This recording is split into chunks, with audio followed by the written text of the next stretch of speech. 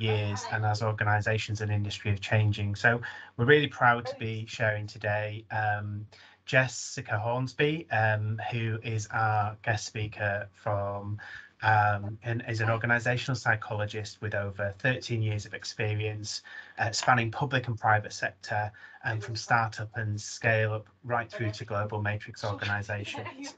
And at Qualital, Jessica leads the pursuit to develop a different working world, one where the human experience is exceptional and where machines serve to augment and enhance the human experience, and where companies help people and planet thrive. So a really wonderful mission statement there, Jessica, and it's a real honour to have you join us today in this webinar. Alongside Jessica today, I've also got our Chief Learning Officer, Rachel Kay from Babington, who's over 25 years in the learning and development space, and she's held executive roles in Thales and Capita and worked in both public sector and private sector clients. And as Chief Learning Officer for Babington, her remit is to meet the challenges faced by industry on developing new business operating models, and as a result of COVID, and identifying the skills and capability agendas required to support businesses grow and build the workforce of the future. So I'm really lucky to call Rachel my boss. Real privilege to have you on the call today as well, Rachel. And also joining us as part of this webinar today is Claire Moore. And Claire is our Head of Professional Services and a great colleague I work alongside here at Babington, and has over 18 years of experience within the educational services industry. And again, has worked, Claire leads a large organisational team, delivering over 10 professional qualifications in a variety of sectors such as project management and leadership and management. And having managed teams in virtual environments for over 8 years, she has a thorough understanding of the real importance of psychological safety in effectively managing and caring a team in a hybrid world. So on to today's session. Welcome to all our guests. I guess the key thing to just sort of jump through is what's the agenda going to look like today. So a little bit like Chris Whitty, the next slide, please, just to sort of give everyone a bit of an idea of what the agenda is looking like for today's session. So I'm going to hand over shortly to Rachel and Jessica to do a little bit more of an introduction around Babington and Qualital. But then what we're going to then hand over to is Jess to really talk about what is psychological safety. And muted, Phil. I think I've... Oh, we can hear you.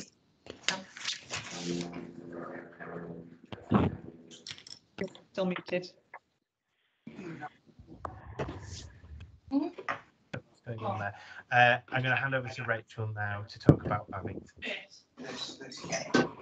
Yeah, if I could just ask everybody to mute, because we're getting quite a lot of background noise. So if you don't just mind putting yourselves on mute, and then it's everybody can hear really clearly. Thank you so much. Right, well, good morning, everybody, or good afternoon now. Sorry, we've gone into yeah, as Phil very kindly did. Thank you for that very kind introduction, Phil. Rachel Kay, and I'm Chief Learning Officer.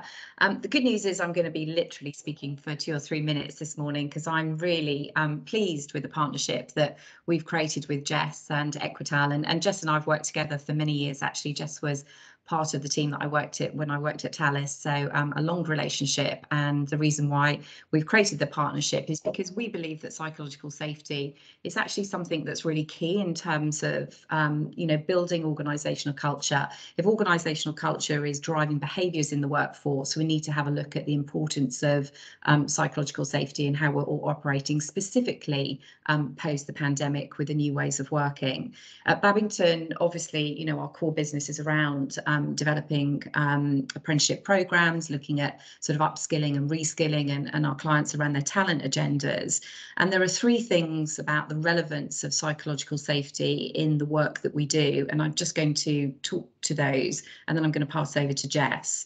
The first one is around it's really important that when we develop our programs that we focus on the rounded individual. So what we don't do is just focus on producing great technically competent individuals, but you know, people that are really able to act as business partners in their organisation, and that, you know, are able to support business growth and performance.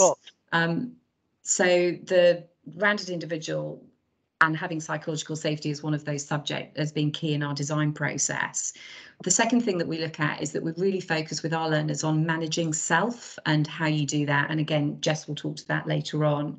And I guess one of the key areas in psychological safety, and again, Jess will pick up on it in her notes, is that one of the areas that people need to be safe in is a safe environment to learn. And we can talk about that in the sort of Q&A section at the end, but we're a strong believer of that, not only from, you know, part of our process of being an apprenticeship provider, but also, you know, we genuinely believe people need to be given, you know, the right environment to learn, to make mistakes, to reflect. And, you know, we've built psychological safety into the way that we've designed our programmes. So without further ado, I think it's probably more important that we pass on to Jess and get on with the session. I really hope you enjoy it. Once we've gone through Jess's content, she's going to make it as interactive as we can do on screen, and then we're going to come to the panel, and it's going to be a chance for you to ask some questions. You can pop them in chat, or we can take them live. And we've got some questions that have actually come from some clients already, so we'll be able to share those with you. So Jess, I think it's a double act now, so over to you, and we'll talk to you at the end when we get to the roundtable piece. Thanks, Rachel. Hi, everyone. Phil introduced me, but just to quickly say, I'm Jess Hornsby. I'm a business or organisational psychologist, depending on if I'm introducing myself to a private or public sector organisation. And yeah, so why am I an organisational psychologist? And for me, I'm very, very passionate about creating a working world that works for everybody, works for profits, planet, people. And I do think that's possible. And I think very often leaders aren't sure how to pull all of those levers for the best results across the patch. We spend about 90,000 hours on average of our life in work. It's quite shocking. And psychological safety for me is a topic I'm very, very passionate about, because you can imagine with spending that kind of time in work, it has a significant impact on your overall life. You know, and to spend that time either feeling psychologically safe or unsafe can have a huge impact on how you feel about your life satisfaction. So I run a company called Equalital, and essentially I help clients to achieve a great working world, a different working world. And we're in a really interesting time. If you can go to the next slide, please. I don't need to remind you all, we've just come, I always say last year, but it was actually 2 years ago now when the pandemic struck. I can't believe how much time has gone. I don't know who's okay. So what the pandemic showed us is that organisations can pivot at speed when they need to. Organisations, everybody rallied around to put physical safety as a priority, so people's health. Yes, the government had to put things in place, but it just showed that the flexibility, and I was absolutely amazed, as I'm sure you all were, in terms of the flexibility that was shown on the part of employers and employees to be able to make this work. Many organisations rose to the challenge. Many organisations are continuing to keep some of those learnings today. But what it did do those 2 years ago was to really change our view of work. Our work-life boundaries became blurred, and for some people that was great. That worked well because they got to take the dog out in daylight hours whilst also being able to get back up to work in their lunch break and not really miss any time. For some people like me, for example, I realised how much I missed that commute home from work as a way to psychologically decompress after a really difficult day, and to have a boundary between my home life and my work life. So for some people, those boundaries becoming blurred were a great thing, and for some people they weren't so good. But what we know is the signs of life slipping back to pre-pandemic is not really going to happen. There are some organisations who are trying to go back to old ways of working, 9 to 5, sat at a desk. There are other organisations who are really embracing, how can we take the best of what happened, and how can we take the best of face-to-face work that we lost during that time? So it's a real opportunity to reimagine what I describe as the psychological contract. Why do people come to work? What do they want from their job?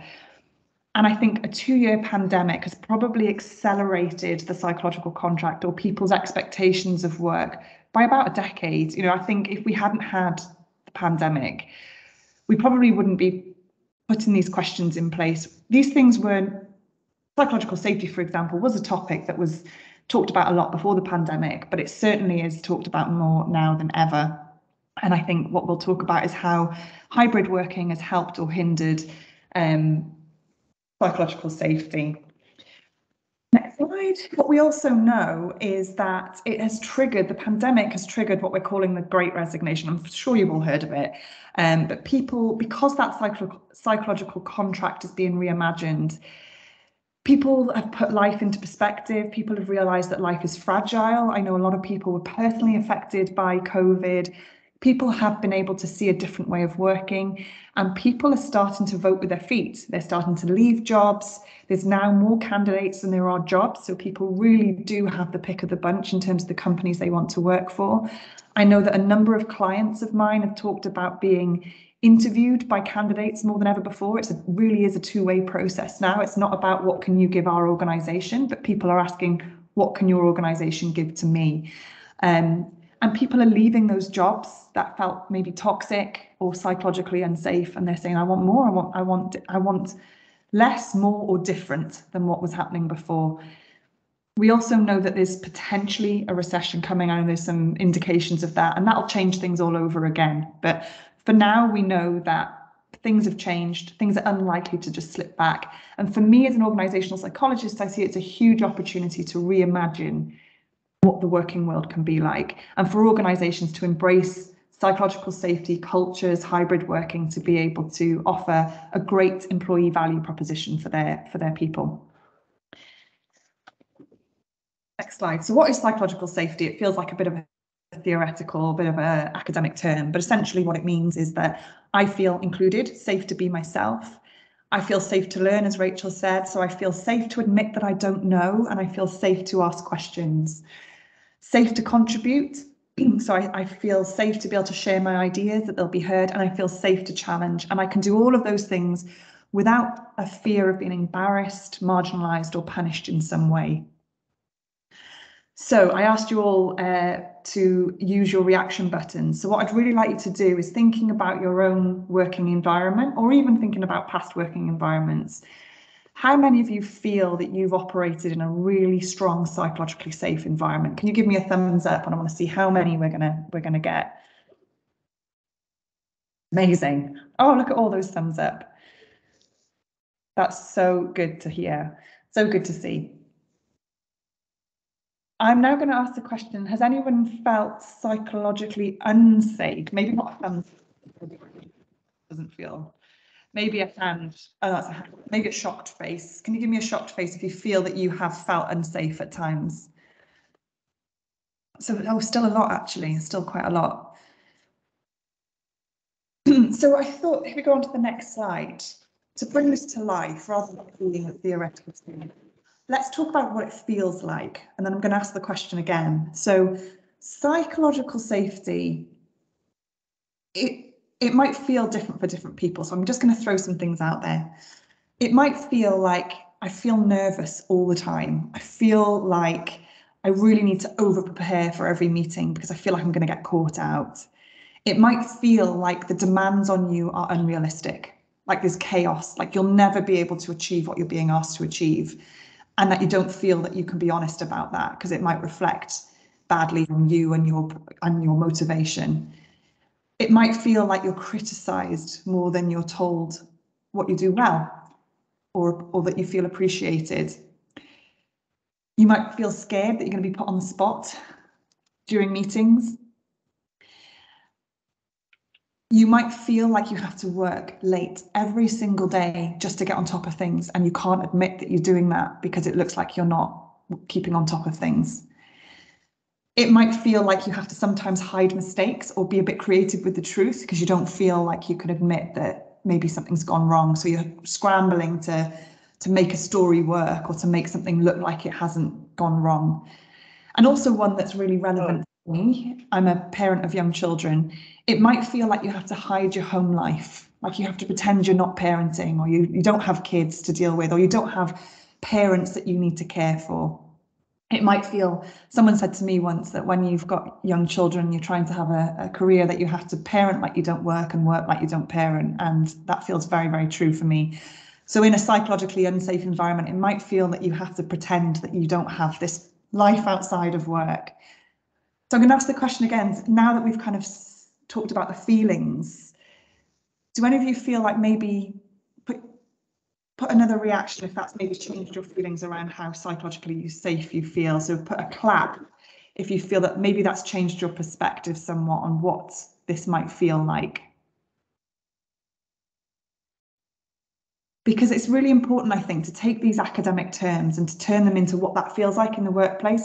And there might be times where you feel nervous, and it might be a one-off. It might be because you've got a big presentation. It's just a one-off and that's fine. But the things I've just described, when you know it's really psychologically unsafe in the environment you're operating in, this tends to be the norm. This tends to be how you operate most of the time and how you feel most of the time.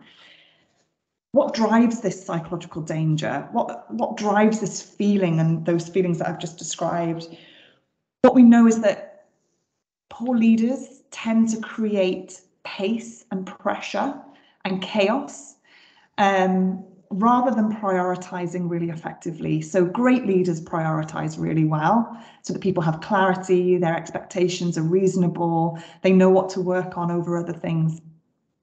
And years ago, when I was studying occupational psychology, we learned about what we called management science. And management science was when old ways of thinking was, I'll time how long it takes to do a task, and then I'll get everybody to do it within that time frame. So, and if you don't monitor people, and if you're not on top of people, they're inherently lazy, and you have to be on top of people for people to perform.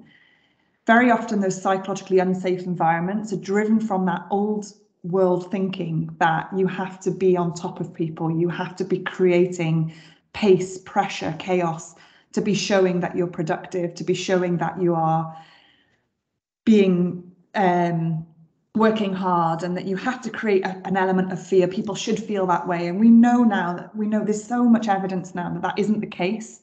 Actually, we know that, and I'm going to show some of the stats later around the benefits of psychological safety. But very often where you see some of those behaviours coming out, it's really around still being embedded in that old way of thinking around how you engage and how you get the best out of people.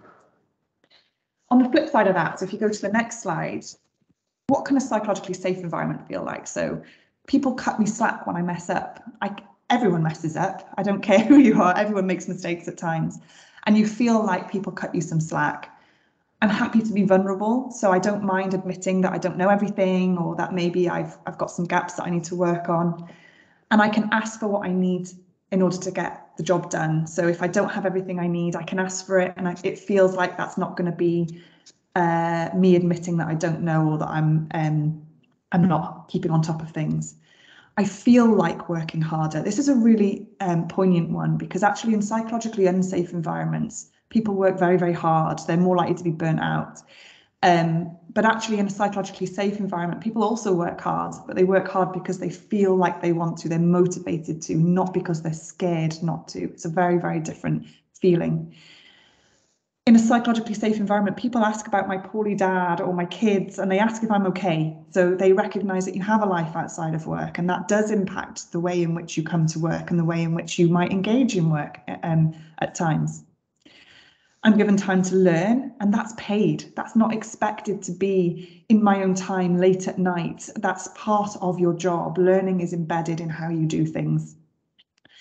That doesn't mean that everyone is nice all the time. It doesn't mean that everyone has to agree all the time and every conversation has to be pleasant. It's quite the opposite, actually. You embrace the conflict. You feel safe in the conflict.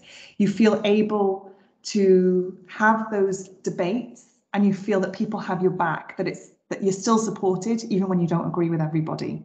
So that's a really important distinction as well, because when I talk about this to some leaders, they're like, well, actually, that you can't all get on, and you can't all have this nice, overly collaborative environment where nobody makes decisions, or, so it's a real clear distinction that you can still have firm leadership and have a psychologically safe environment. And that's one thing, if you take anything from this, I want to be taken from it, is that psychologically safe doesn't mean unproductive. It's quite the opposite. It doesn't mean that you don't push people to perform at the best of their ability. And I'm going to talk about that a little bit later in terms of the hierarchy of needs. So if we go on to the next slide, and we'll talk a little bit now about what are the benefits. These seem really obvious, and I'm sure most of you on the call, you've dialed into this because you care about this topic. It's quite amazing to me, actually, that these benefits aren't always obvious to people. Burnout, for example, engagement and well-being. Well-being is a topic that you'll see, and if you're close to the literature, if you're close to kind of thought leadership on ways of working, well-being is picking up in pace, as well as psychological safety. The two are very much linked. But what we know is that burnout costs organisations about 156 billion annually across the globe, across all organisations. That's a huge amount of lost earnings for organisations who are driving a culture of burnout, of fear, of psychological unsafety. Innovation, this is something I'm very passionate about. Innovation is in almost all organisational strategies. If they're thinking about how do we adapt, how do we plan and evolve as an organisation, how do we evolve our products, how do we keep on top of what customers want and evolve our products accordingly. If you have that in your organisational strategy and you don't operate a psychologically safe workplace, then you will be missing huge opportunities. Organisations that have psychologically safe environments tend to have 19% higher revenues through innovation. So we know that it matters.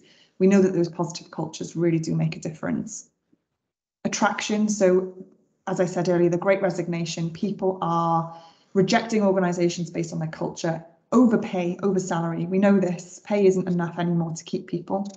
Security isn't enough to keep people in jobs anymore. People don't crave secure lifelong jobs in the way that they did. So organisations now have to attract talent, and they have to attract it in a way that makes them, draws talent to them.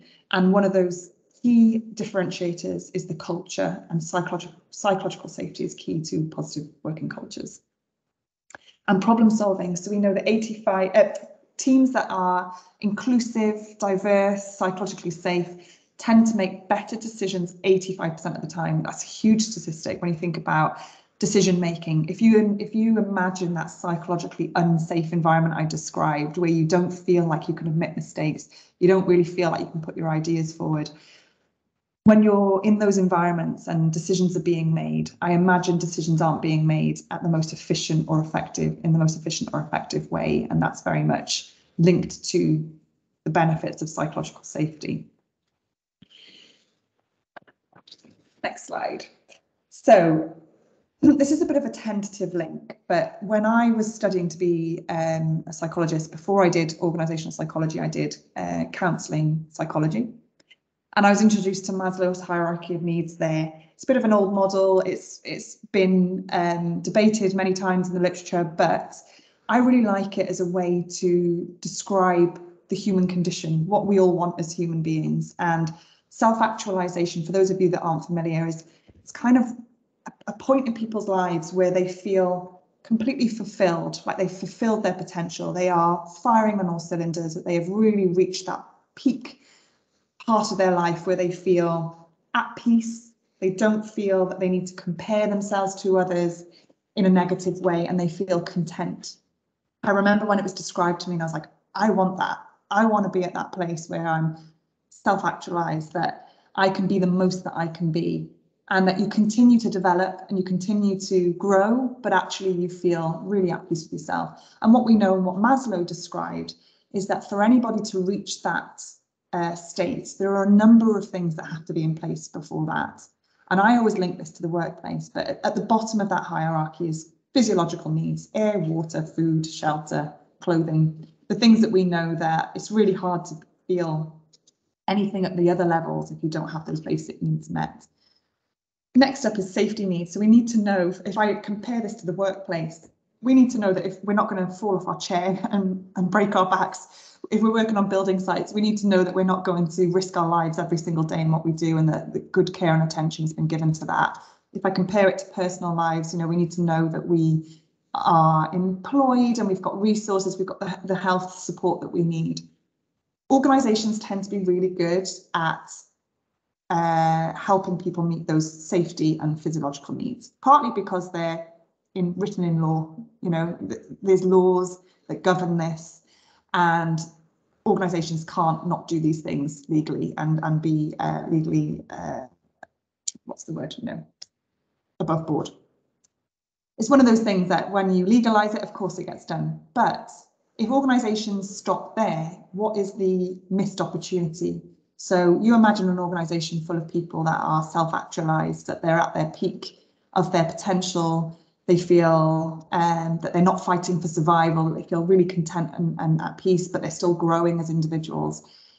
And to get there, we know that we need love and belonging. So in a work context, that means inclusion. You know, I need to feel like I'm included, that I have a place here, that I don't feel like I have to pretend to be somebody else. Esteem. So in a work context, you know, and psychological safety is very much linked to this. I need to feel that I have something to offer, that I have value, and that value is recognised, and that I do know that I need to improve in areas, yes, and I have feedback on that, and it's in a safe environment, but I also feel like I'm good enough and that I add value within the role that I do. And then we can have an organisation that people are heading towards that self-actualised state. It's a tentative link. I'm the one, you know, linking it from what is really a deep psychological framework around human motivation, but actually in the workplace, how can we map that to where organisations tend to stop, tend to do things less well? And I feel that the green and yellow, I feel that there's a lot more work to do, and this is very much what I work with organisations on, is how to get to that next level of people feeling at their best selves. Next slide. I'm desperate to ask questions, but there's probably too many people on the call to open that up. So the next question then is to imagine a world where psychological safety was taken as seriously as physical safety. Imagine where all of the things I've described were just part and parcel of a job. You didn't have to start a job.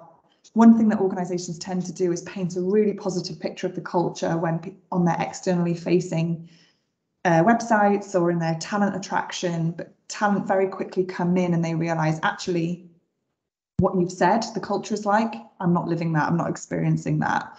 And that is what I encourage organisations to make sure that what they're selling outside actually is being lived and breathed. So on that note, what can organisations do about it? We've talked a lot about what it is, what it feels like to have psychological safety, what it feels like when it's not there. But what can we do about it if it's missing? Go on to the next slide. I'm really, really lucky that I get to work with leaders on this. I spend most of my time in the space of leadership, assessing leaders, coaching leaders, working with leaders on how to create better and more positive cultures. One of the things I do with leaders is to help them manage chaos, help them address it, help them anticipate better, prioritise better, help them understand that chaos doesn't equal productivity. And here are a list of some other things that I work on with organisations. So creating a feedback culture. I mean, you write them down here and it sounds really easy, but it's very difficult to go from that psychologically unsafe environment to authentically having a really good, strong feedback culture. So, for example, you can't say, I've had some guidance and now I'm going to start asking you for your feedback, because if people don't feel safe, they're not going to give feedback. So it's like a chicken and egg situation. You know, you've got to feel safe to give feedback. And if you've got a legacy of psychological unsafe feelings within the organisation, it's a real tough job to create that culture of feedback. But there are ways in which you can do it, taking a longer term view. If there's leaders on the call and managers on the call that really want to, not even just leaders and managers, actually anybody in a working environment, get to know people on a personal level. I know within one of the teams I was working in, we all agreed during the pandemic that we would just check in with each other at the beginning of a call. It sounded like, on paper, sounded like a really great thing to do to show that we all care. And I remember I checked in the one day and I said, you know, I've had an awful night. My son was really young. I hadn't slept.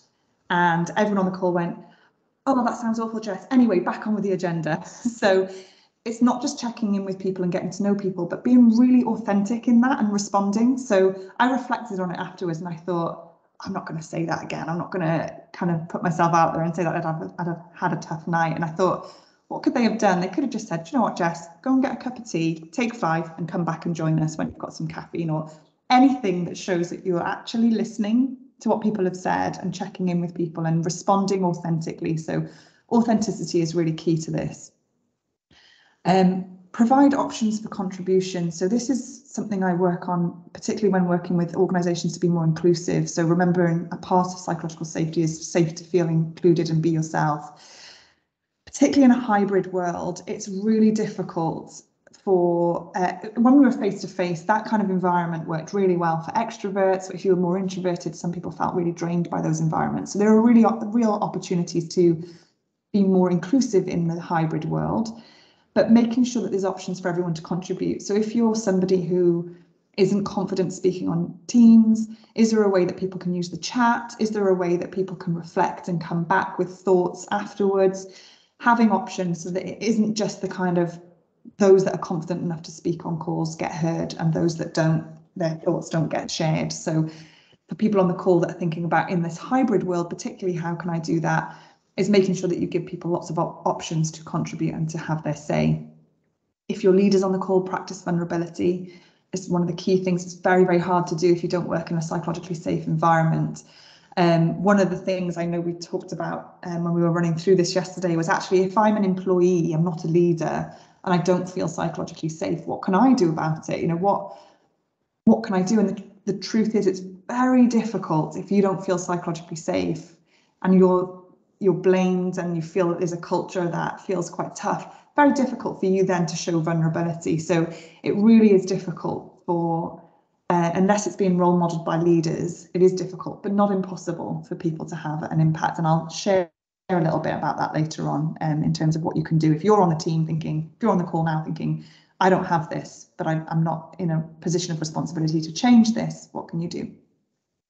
For leaders and managers on the call and for colleagues alike, listen more than you speak. I mean, these are really simple things. It's not saying them is simple, living them is more difficult. Observe and reflect, adapt, be prepared to pivot, be prepared to learn. We talked about a learning culture.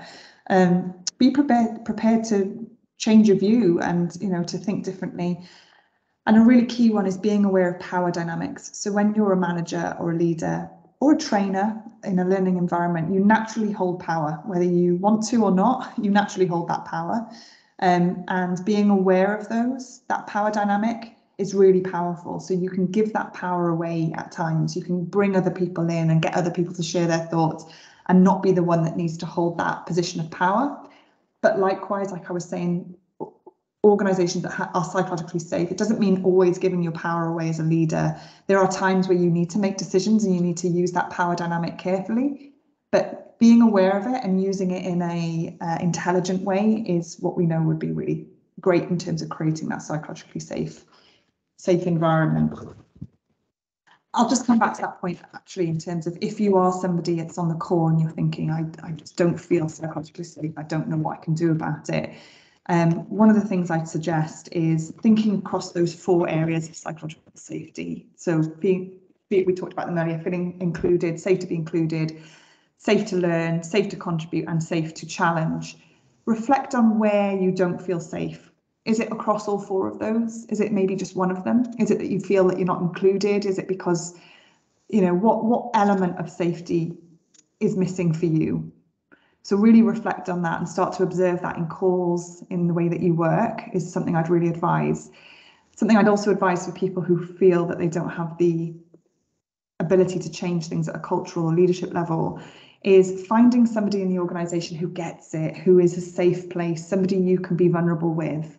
Hopefully there's at least somebody in the organisation that you can have, and hopefully a relatively senior person, so it might be outside of your immediate team, but somebody that you can speak to and say, this is what I'm feeling, what are you thinking? Am I, you know, what do you feel this as well? And somebody that you can have a really open and honest conversation about how you're experiencing the culture. So there's just a couple of things to do, but it is very, very challenging at the more junior levels to change this. But if you can find that person of safety, and if they're in a more senior position to you, can you help to leverage their capacity to help you start to change things, start to create that feedback culture? So I'm at the end of my formal slides, but I am desperate to get stuck in and to hear your thoughts. So should I hand back over to, is it Phil or Rachel in terms of the next piece? Yeah, I think it's me, Jess, to, yeah, as we go into the next part around the panel discussion and the questions that we've got. But thank you so much, Jess, for taking that through. I think that was a really fascinating and really insightful talk you've just taken us through. And there were some definite points I was making a note of there myself around what I do as a leader for my team, as well as how I feel as well and what I can do to create that. But I think it's really powerful knowing what you can do as an individual, because I'm sure there are a lot of people on this listening in who either know and spot individuals that might be feeling like that. So how do they do something? But yeah, absolutely, knowing what to do themselves. So what we're going to do now, Corey, you've got your hand up. We are going to take some questions in a minute. So if you've got a question, I will come to you in a moment, Corey, if you did want to ask a question, or you can post it in the chat. But yeah, we're going to just open up. So we've got Jess, Rachel and Claire now, and we are going to start off with a bit of a question that we sort of, we want to really explore. But Rachel, to come to you first, I think you sort of touched on it in the early part, but listening to what Jess has said, how does psychological safety play out in our apprenticeships? And I'm going to pose that to both you, Rachel, from a perspective of looking at our proposition and our development of our programs and what we offer as apprenticeships here at Babington, but also to you, Claire, from a head of delivery perspective and how that shows up from a delivery perspective. So over to you, Rachel, first of all, how does this play out in our apprenticeships?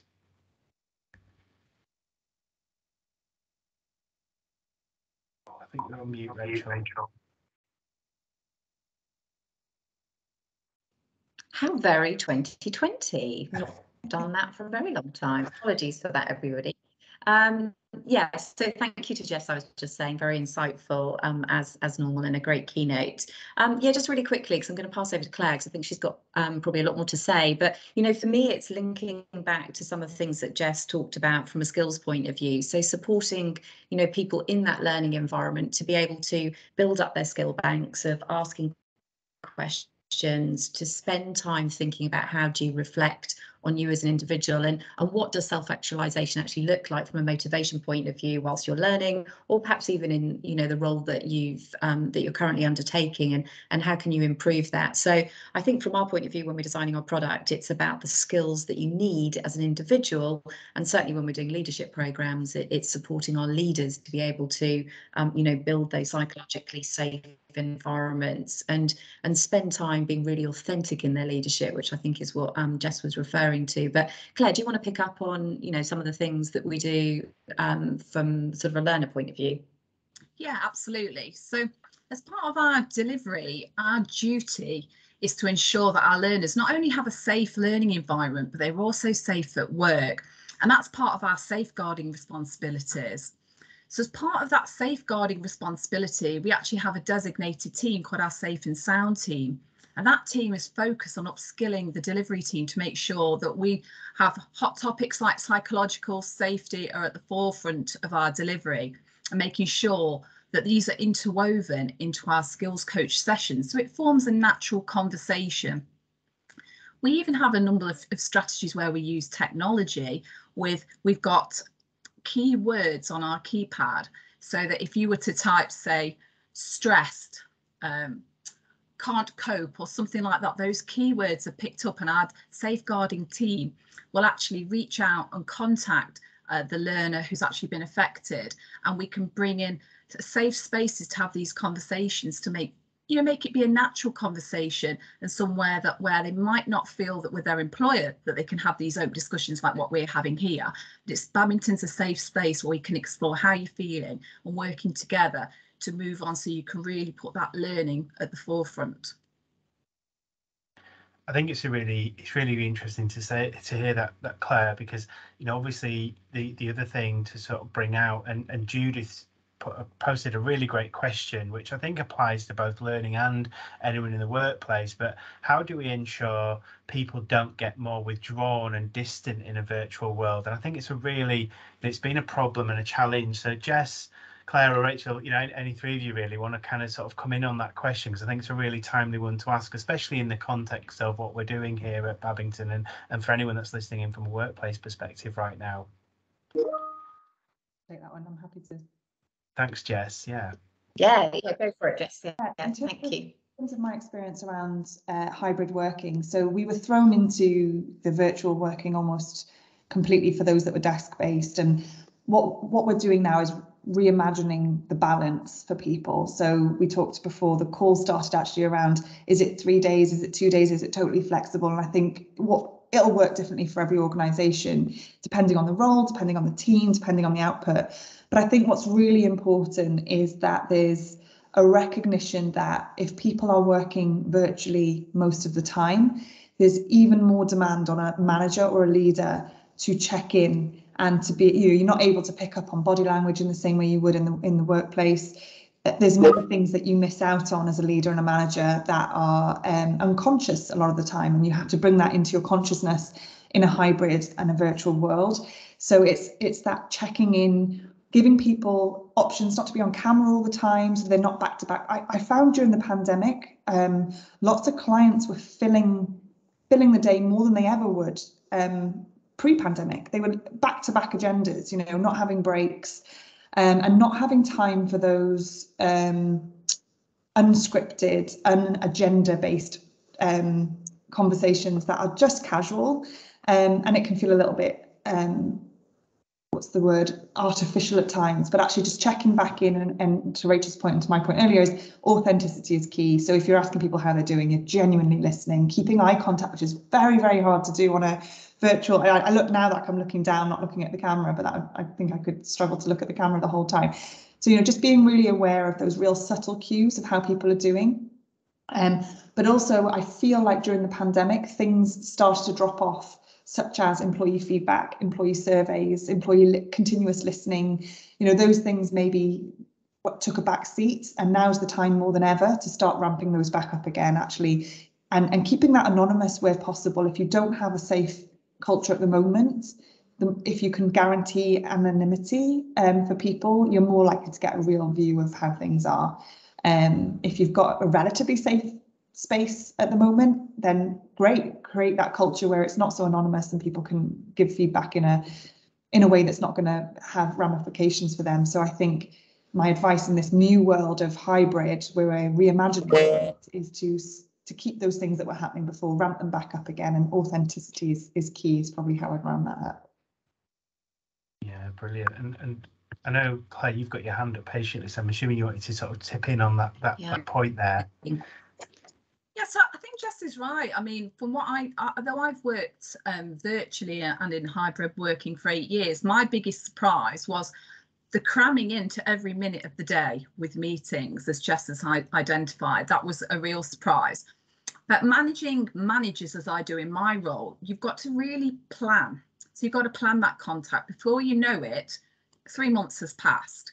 So you've really got to be careful with your diary. So you're planning that contact time, and it depending on the level of need with the individual. And then also, how are you yourself as a manager, if you're managing via a manager, how are you going to get your presence? How are you going to show that you're actually supportive? And in terms of where we were talking about the feedback and the safe space, what we've actually done at Babington, we have winning temps. And that's great because you can feed back on a number of topics, either anonymously, or you can state your name if you wish. And it shows a temperature check, and that's really useful for me as a manager. So I may not see the team, but I'm getting that vibe. Some organisations use Office Vibe, actually it's called, but we use Winning Temps. And that's something that's been really useful. If as an organisation you're not using it, I would recommend that strategy. Yeah, absolutely, Claire. It's a really great point. And I think, you know, just listening to a lot of those things that you're saying, and I know we talked about, you know, how do sort of learners, stay connected. You know, we've talked a lot about how do you create those events and those talking spaces and those forums. And another area that anyone that's listening that does have apprentices is, certainly with Babington, is that we work with the Association of Apprentices, and that's got a really unique formula in that there is a apprentice for apprentice forum space where apprentices can talk to each other, and it's very exclusive to them. It's very, you know, private to them, so they're able to sort of build those networks and relationships, and, you know, build those inclusive conversations that you were talking about, Jess, where maybe that's a, you know, way of creating opportunity for people to converse without feeling, you know, that there's sort of a ramification for saying things. So it's very, you know, for apprentices, and only apprentices get to view that. It is obviously moderated, but not by us as a training provider or by the employer. And I think creating those spaces and conversation points, as you were saying, for junior members of staff, it's really important, isn't it, that they can have those spaces to open up and talk. Yeah. Brilliant. I think Okay. Kate. Oh, sorry. I think Phil, sorry, Caitlin's question in the chat is really interesting, actually, and Jess, definitely one for you and I to associate with, because she talks about how we get this subject higher up the exec suite's agenda, and specifically when it's a technology-led and sort of data and evidence-led culture. And of course, that's what, you know, we spent, well, me 20 years, you, I think nearly 10 years in an engineering technical organisation driving this agenda. So I don't know if there's anything that you can share that we found that worked there. Yeah, so I think, just to read your question again, so I think what you're talking about is people prioritising this over operational. Is that the right question? Yeah. So we see it all the time. You know, I don't have time to do this, and really I could do a whole separate session on performance enablement. And actually that for me is when you've got managers who are talking about there's no time for this, they go down that performance. We're moving away from performance management to performance enablement, and really the two are very, very different. Performance management is, unless I'm on top of you, checking on you, you're not going to perform. Whereas performance enablement is that much safer space that I trust you. I feel like if you're not doing a good job, there's probably something in the way, and I'm going to have to unblock it as a manager. And my job as a manager is very much to facilitate your success. That's a whole, you know, I could definitely talk a couple of hours on that topic, but I think organizations that are in that old performance management world will be driving that, you know, need for speed, not prioritizing effectively, that chaotic environment that I described, where I don't have time to do the stuff that I know actually will help me be better, because when my teams are engaged, I do better as a manager because my teams are working harder. Sometimes they feel they're on a hamster wheel and they can't get off to actually do the groundwork they need to do. So for me, I would always at that point say you need to shift to performance enablement and what that looks like, and to help organizations to get off the hamster wheel to be able to better anticipate and prioritize so that you are engaging people. Like I said at the beginning, it's that balance between people, profits and planet, which is something that's very close to my heart. So it's, you know, that it's always trying to balance those three. And when you tip into that operational at the expense of people's well-being, health, we know that you pay a cost later on down the line. We know that, and we can demonstrate that through research and evidence. But actually it's helping people know, and most managers know that. They know that what they're doing isn't great, but they just don't know how to stop. They don't know how to create the space to be able to stop, to do the right thing. Yeah, and the other thing I would add, Jess, if you remember that certainly when we were working at Talis, is that we almost used our leadership sort of model as well to help reinforce, you know, some of these behaviours around leadership that drive this more psychological safety culture and the associated behaviours. So again, you know, if you're a new manager or you're joining the business, you actually begin to understand, you know, how should managers make people feel? What environment do people want to create? So having that framework of those of you that have got leadership models, and just thinking about the things that we've said today, and actually how could there be a behaviour specifically that's driving towards that, you know, psychologically safe culture that we know if we get it right, you really see people perform. You know, people can have great ideas. Sometimes, you know, they're not always the great idea first, but from a not so good idea, sometimes a brilliant idea can be born. So you just want to make sure that you're giving people that environment to have a go. Yeah. So something I've always sort of led my teams on. So, and Mohammed, you've made some great comments as well. Thank you for your comments in the chat too. I don't know if you want to come in, but as you've made some sort of nice assumptions really about what this is about. Oh, I was just comment. Well, we couldn't speak, so I thought I'd just write down what I was thinking and feeling. Obviously, the great points that Jessica's making, and then over the years, I'm not a youngster anymore. I've come into apprenticeships now, and I'm seeing it from a different world, because many years ago I actually taught apprentices, and now I am one. So now I'm getting a whole new perspective on the world. And I love the things that neurodiversity that Philip was speaking about the other day in his lecture, and it's just making me think more about the things about how we can benefit society. And my eventual goal is to go into leadership myself. That's another story. But initially, I'm just going to do the apprenticeship and work from that. But I love the way that this work-life balance and how we can interact with each other. And just this thing with the Zoom and the Microsoft Teams and how this is all, it's just enriching our whole perspective on life. And I'm always up for that. So if we can do more of this, the better. Great, thank you. I love that word, enriching. And I think that is, we take the best of all the bits and then we create this totally different working world. And I think the organisations that really embrace that are the ones that are going to really benefit hugely in attraction. And just on that note from Caitlin, and I think Sharon has picked up on it as well, I would love to know more about performance management versus performance enablement. Jess and I were talking about that the other week. So if that's of interest to everybody, give us a thumbs up at the end, and perhaps that's our next webinar that we'll do, and we'll come on and give you some insight into that, because it's certainly a great topic and something we need in our kit bags from a leadership point of view, and certainly the HR community supporting us. So yeah, if you want to like Caitlin's thing, that will give us an indication of perhaps our next webinar, which we'll always love to be client led. Sorry, Phil, have we got any more questions? Because we've got a couple of minutes left. Yeah, I mean, Mohammed, you put your hand up just there, so I didn't want to interrupt you. Did you have something else you wanted to ask? I was just saying, we touched a little bit on emotional intelligence, how that can be used in leadership, and those sort of roles, and what you've been dwelling upon. All those slides are excellent. I love the way it's all been put together. Maslow's hierarchy of needs, of course, that goes back to education as it is, and looking at the top of the pyramid and working all the way through a structure. I can see how that's the benefit that will have for every company, and I'm just all for this. We need to do more of these seminars and talk to people and get the word out there, because the more people who understand this and see it and hear it, the better it'll be for everybody. So I'm 100%.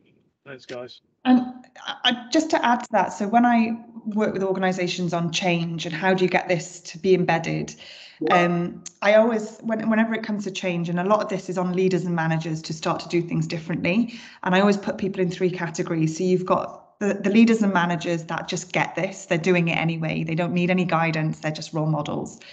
You've then got usually the largest population of leaders and managers. They're the ones that they want to do better, they just don't know how. They're the ones that are probably drowning in the operational delivery, they're drowning in the to-do list as long as their arms, but they genuinely would change things if they had the right guidance, support, resources. And then you, of course, always do have a small proportion of managers who probably shouldn't be managers or leaders, and they're not really willing to change or adapt or learn. And what I find is a lot of organisations get stuck on that last group and they try and change and move that last group. But my advice is definitely to use your role model group to upskill your middle group. And then the last group tend to self-select in a way. So organisations that feel stuck on that, the naysayers, the people that are maybe a bit resistant to this stuff, try not to give that as much attention, as I've seen clients tend to get stuck on that space. So just some insights on change management, I guess, in terms of bringing this stuff and embedding it in organisations. So I think we've got one last question, Phil. Yeah, so from Sally, thank you, Sally. We've got, where does psychological safety sit? And I think you're talking about this in terms of maybe ownership in the organisation. So is it well-being? Is it EDI? Is it organisational development? Or can you advise how it straddles all, really, Jess? So yeah, a great question. Yeah, it's really good. And I often see organisations splitting out things into different centres of excellence and maybe doing different things that maybe don't speak to each other. For me, when you're looking at culture, when you're looking at leadership capability, performance enablement, regardless of where they sit in an organisation, they have to be joined up. They're one story. These things used to be like, not anymore, thankfully, but when I first started in HR, these things were classed as CSR, corporate social responsibility. These weren't even on the HR agenda to the degree which they are today. But it has to be led by leaders and managers. And I think the role of HR is to facilitate, guide best practice thinking, best thought leadership on this stuff. But the people who are bringing this to life every single day for the people is certainly the managers and leaders. And that we know that, that's the thing that makes it the most challenging in some ways. Yeah, absolutely. Agreed. Thanks, Jess. And then I've got another question here from Gabriella. So this is quite an interesting one to sort of viewer's perspective. So I got the understanding that performance enablement is equal to a laissez-faire leadership style. So, or are they not codependent? So yeah, that's an interesting perspective that you've heard or got the understanding from Gabriella. What are your thoughts, Jess, on that one then? If I understand that correctly, is that alluding to what I was talking to earlier when people say, oh, it's all a bit fluffy, you know, you need to command and control if you're going to get people to do what they need to do? I see it all the time. And actually, the people that tend to feel that way, they haven't lived it, they haven't experienced it, because there's so much evidence that isn't the case. And actually, I've experienced it firsthand, where you've got really strong performing organizations that are also psychologically safe, that have strong cultures, that have performance enablement cultures. So, but I'm not surprised in your comment. We do see that association all the time. And I think it's up to people like us to prove that that isn't the case, and to showcase and demonstrate that that isn't the case.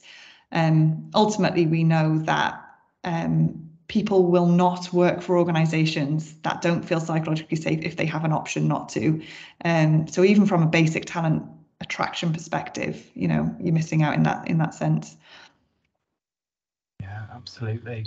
I mean, there's been some really great questions coming up in the chat, and I just want to make sure if there are any more that, you know, has triggered, or you thought of something that you really want to ask Jess or any of our panel, Rachel or Claire, then do put them in there. But I guess just while there may be some questions that are coming up, I think, you know, what would be really nice to probably end the session on, Jess, is just a bit about your experience of a company that you think has really successfully implemented a safe environment, and, you know, where are the role models out there that you've come across that, if, you know, anyone's sort of listening, watching, being on the session today, could sort of look up to and take some lessons from? Where would that be? So I'm working with a really interesting organisation at the moment who are on a real journey of this, and thankfully it's a founder-based organisation. Thankfully the founder is very, very much open to feedback. Otherwise it would be very, very difficult to have any impact or change within the organisation. But one of the things that I've learned through the process is that when the pressure and stress is on, people revert back to what's comfortable.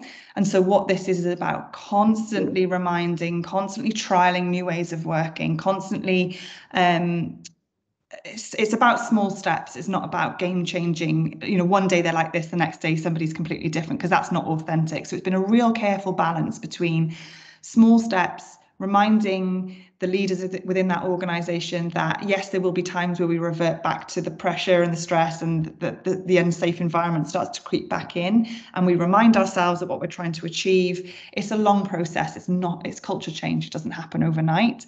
But I think one of the key things that has allowed me to have impact within this organisation is that the founder and the leader that I'm working with is open to it, despite the fact that I do get a tough time. It doesn't make it easy for me. It does tell me that at times, you know, it's not going to work, or reverts back to old ways of working, but we keep persevering, and that is the point. It's really difficult in change management, and you know, it's not a one size fits all, and it's definitely not an overnight job, and it can be very, very draining if you're working in that change space, because people go through the cycle of change. They're on board 1 minute, they're totally off board the next minute. You have to bring them back in, and what I see is progress over perfection. And I always say that, you know, we're not aiming for a perfect environment here, but as long as we can see that it's going in the right direction. And so I've seen some real huge pivots. When I think about just 6 months ago, I didn't think we'd be where we are at now. So it is possible. It's possible to change those difficult cultures, quite toxic cultures at times. It is difficult to create change in those. Brilliant.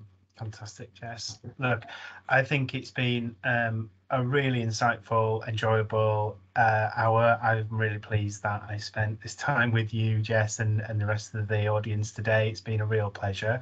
I hope everyone else that's joined and listened in has found this really beneficial, and there's lots of great points, real great takeaways within there. And yes, the recording will be shared. We're going to be sharing the recording with the slides afterwards, but we're also going to be just letting you know that if there are any, if you want to be in touch with us or want to hear more, then you can contact Rachel Kay or any one of the teams here at Babington. And yeah, we're really happy that we've shared this webinar with you today, and have a great rest of your day, everyone. Just to mention, I was just going to mention, if there's anyone on the HR Level 7 programme, that I'm going to be doing some coaching on that. So hopefully I'll get to meet some of you then. Of course. Thanks, Jess. Yes, of course. Absolutely. Brilliant. All right, everyone. Have a, yeah, thank you, Jess. And thanks everyone to our panel. Thanks, Jess. Thanks, everyone. Have a good day, everybody. Have a good day. Thank you. Thank you very much.